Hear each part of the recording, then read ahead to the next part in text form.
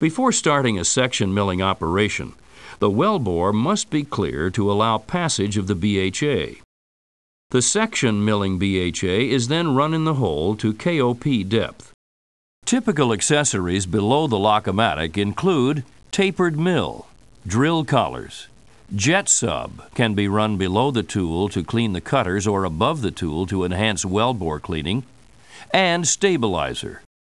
Typical accessories above the lock-o-matic include drill collars, shock sub, and drill pipe to surface. Collar position is then determined by idling the pumps and slowly slacking off until the knives bump the collar. With the section mill positioned just above a casing collar, rotation and circulation are started. The cutout process is now underway. Should pump limitations make a cutout difficult, a special wash-away ball is dropped down the work string into the lower end of the lock-o-matic, creating a greater pressure drop and forcing the cutout. The ball is quickly washed away and the annular velocity is resumed. The section length can now be cut. With the section cut complete, the tool is then pulled out of the well. The cement plug is now set in the section itself.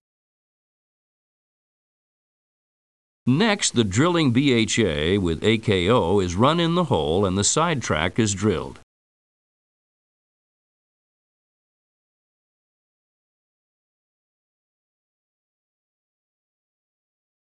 The drilling BHA is then pulled out of the hole.